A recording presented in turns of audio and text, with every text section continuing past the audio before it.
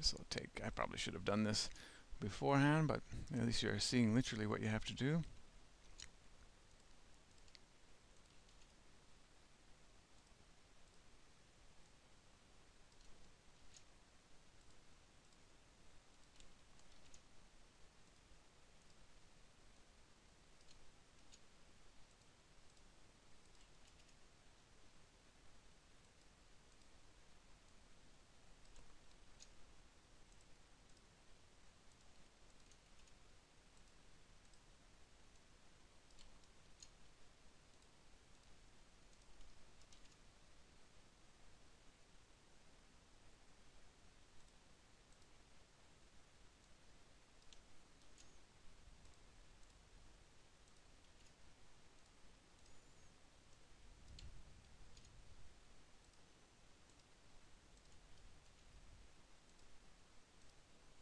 Nearly there.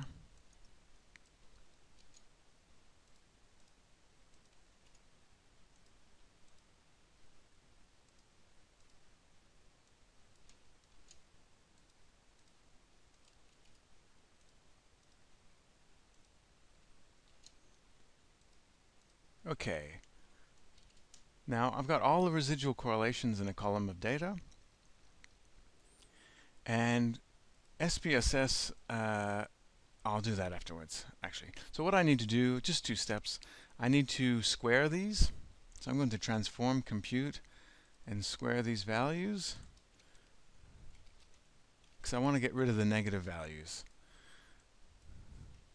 So I just have to multiply var1 by var1, which will create a new variable called squared.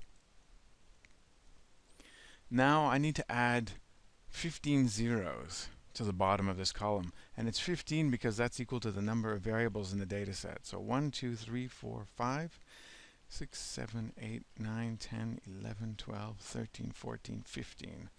The reason you have to do that is it's just a technicality in terms of that's what CFA programs like AMOS do when they calculate SRMR, because there are elements on the diagonal of the residual correlation matrix that are also included in the computation.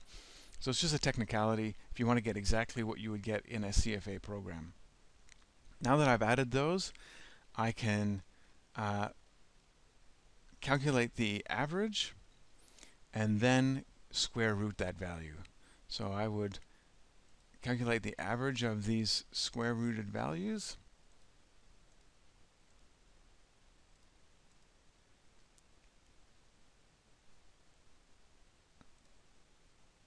Got mean. And the mean is equal to 0.0004.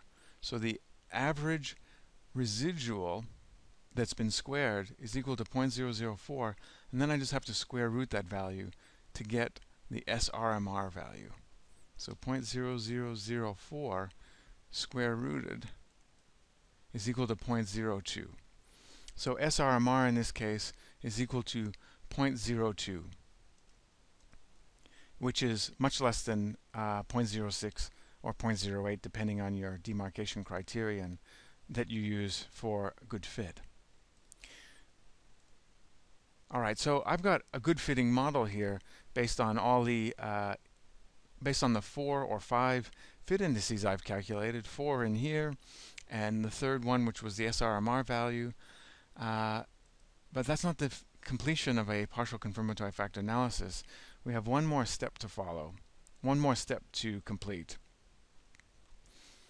I have to look at the non-salient loadings associated with the pattern matrix. And what I have to see there is that the loadings are not big. And the way that it's described in the paper that describes the technique is that they should be associated with a mean of 0, and they should be relatively normally distributed, and you shouldn't see any particularly large outlying values. It's not a perfect technique for evaluating non-salient loadings, but it does get to the conceptual heart of what a confirmatory factor analysis is. And in the context of a partial confirmatory factor analysis, where all the loadings are estimated freely, this is one